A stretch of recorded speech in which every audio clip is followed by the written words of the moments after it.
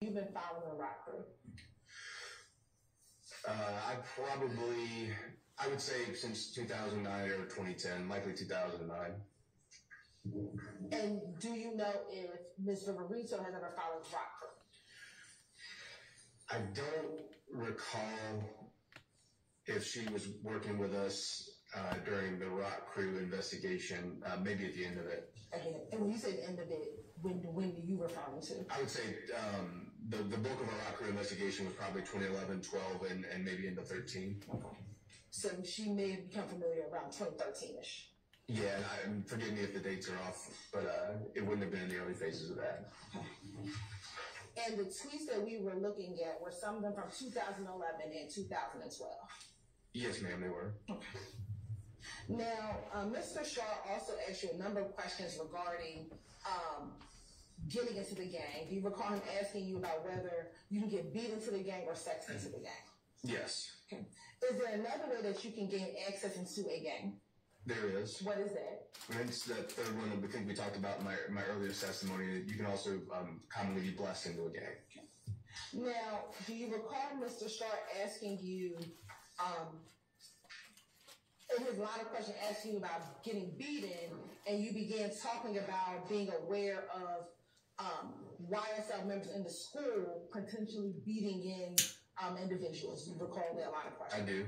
All right. Now, what, if any, information do you have or do you have knowledge of as far as students in school, particularly YSL members, beating in individuals at the school?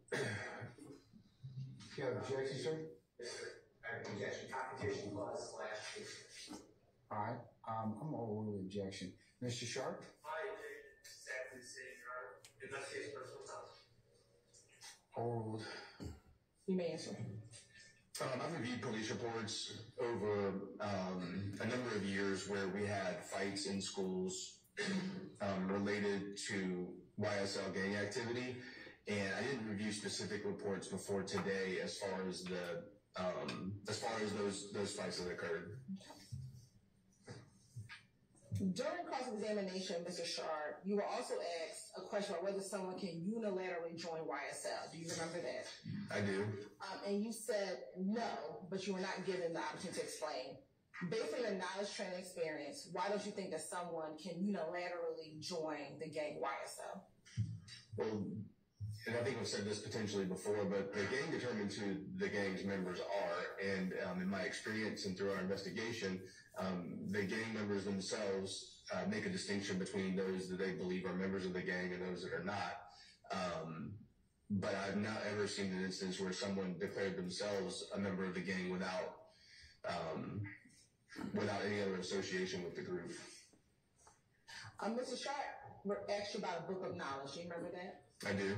In your training, knowledge, and experience, do all traditional, non-traditional hybrid gangs have books of knowledge? Yes, Your Honor. Basic. I don't understand the question.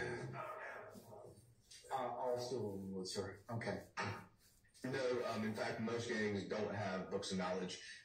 Even traditional gangs on the West Coast don't have books of knowledge on the West Coast. And what we've seen, since West Coast gangs don't typically have books of knowledge, we've seen them become a thing here. They've been created here as some of those West Coast traditional gangs have moved here.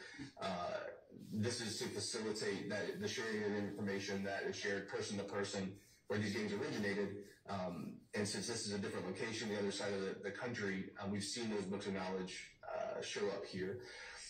Books of knowledge are commonly associated with traditional gangs in the Midwest, often Chicago-based gangs. That's where we've most commonly seen those over the years.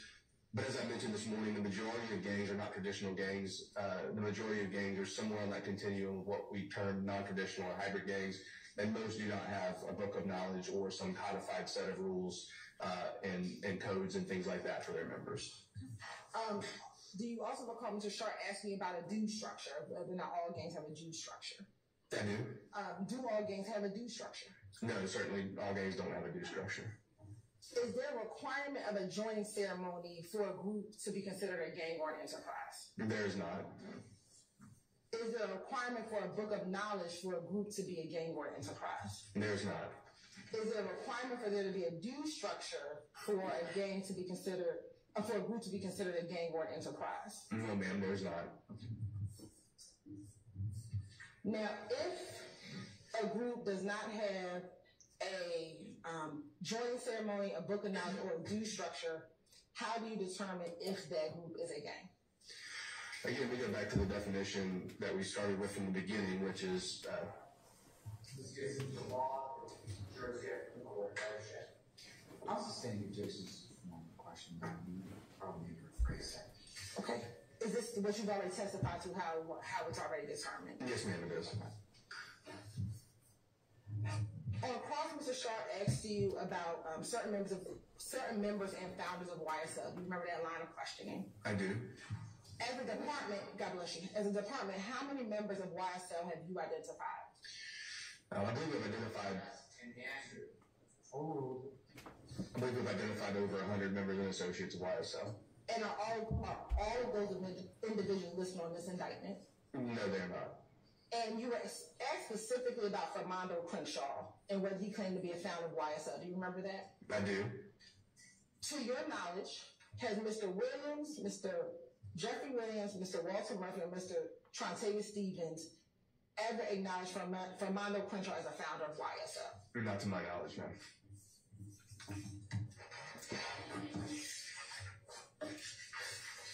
Now I'm going to transition to some of the questions that Mr. Steele asked you over the last couple of days, okay? Yes, ma'am. So first, Mr. Steele asked you a number of questions about the tweets. We spend a lot of days on tweets, and if the tweets that were introduced were in and of itself a crime. Do you remember that line of questioning? I do.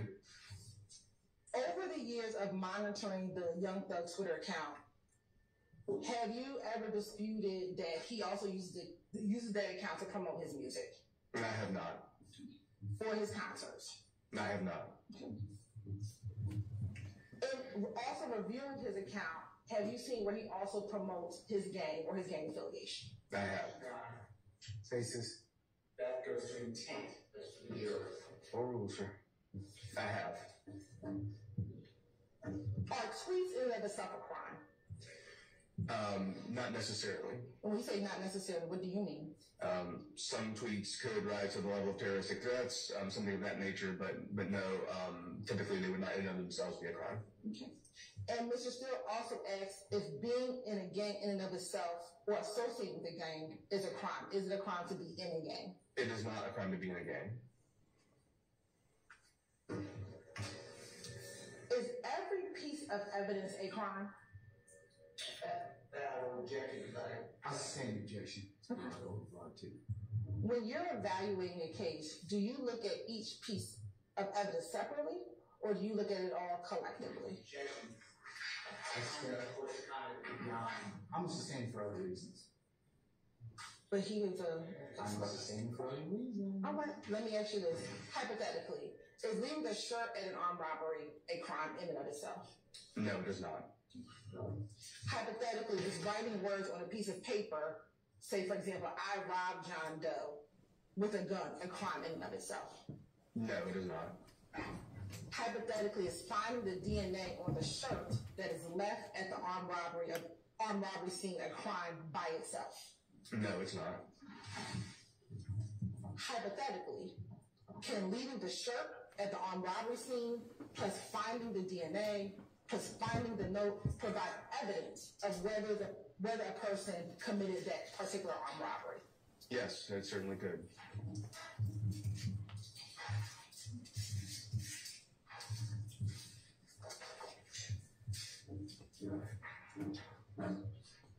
I'm going to show you what's already been admitted as Stacey Exhibit number 1, slide number 2.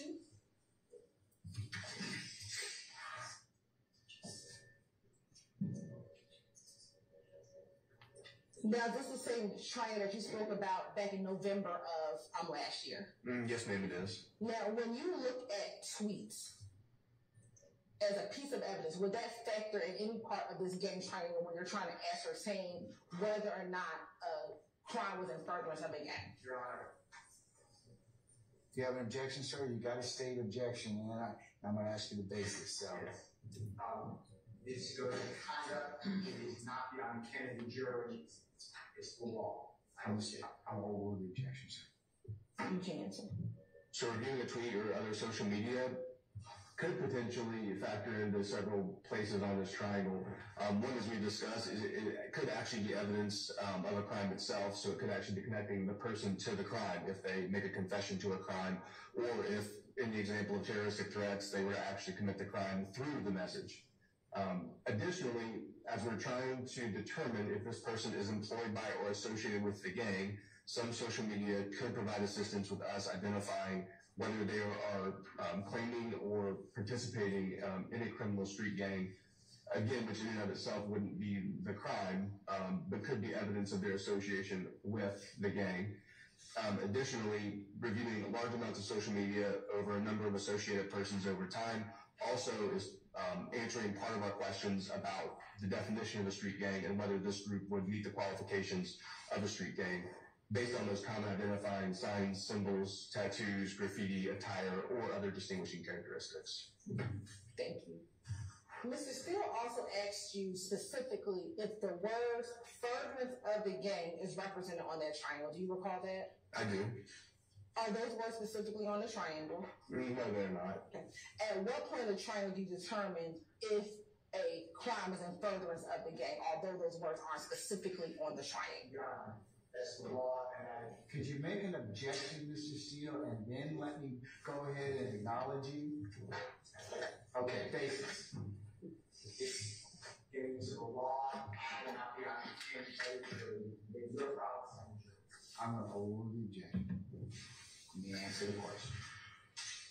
So during our investigation, we evaluate all of the evidence that we gather through this lens, and from there, our knowledge of what it means to participate in the gang and what its potential motivations are would be at what point we would decide whether we believe there's enough evidence that this is furtherance of the gang's activities, and we would then bring that evidence forward to a judge or to a grand jury to present the evidence that we have.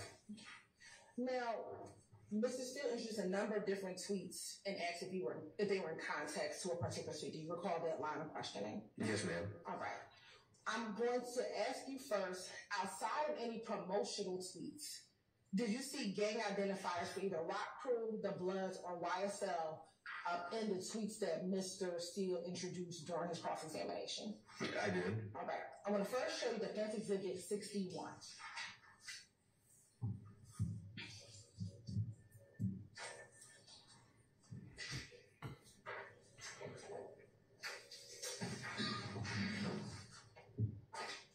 And if we can zoom in.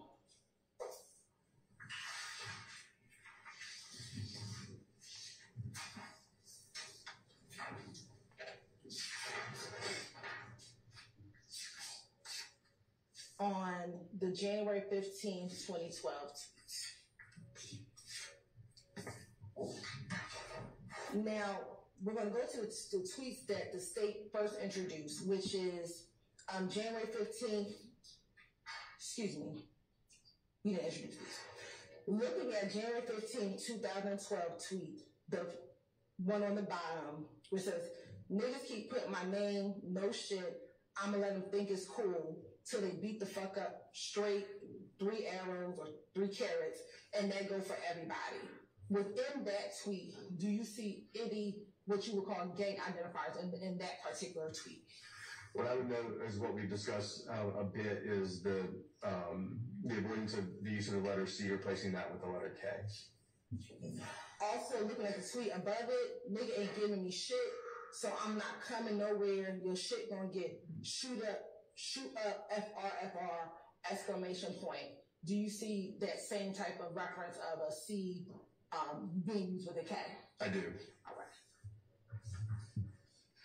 As far as context, were there any tweets introduced that said, I'm sorry, I'm not going to shoot your shit up for real? No, I didn't see any tweets like that. Were there any tweets to put this tweet in context that says, I'm just kidding, I'm not going to beat anything up? Is there anything in there that gives in context to that? No, ma'am. So outside of the promotional tweets that are contained within this exhibit, is that still a tweet that appears to be threatening to shoot something up for real, for real? Objection, not beyond the ken of the jury. I'll sustain that one. And outside of promotional tweets, are gang identifiers still being used in those two tweets? I believe so. A stand question. I'm going to now show you Exhibit 62, 61.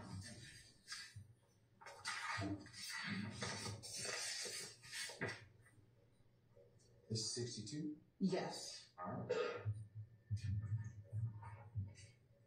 Within State's Exhibit 62, do you see any gang identifiers in the promotional tweets that are after the top tweet with the two guns and the pistol Pete?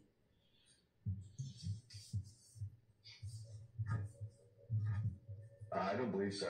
Okay. And with the two guns and pistol Pete, is there any significance about the two guns next to the pistol Pete? Yes, two guns being the sex, money, murder hand sign, and that, of course, being a reference to Pistol Pete. All right. Now I'm going to show you Defense Exhibit 64.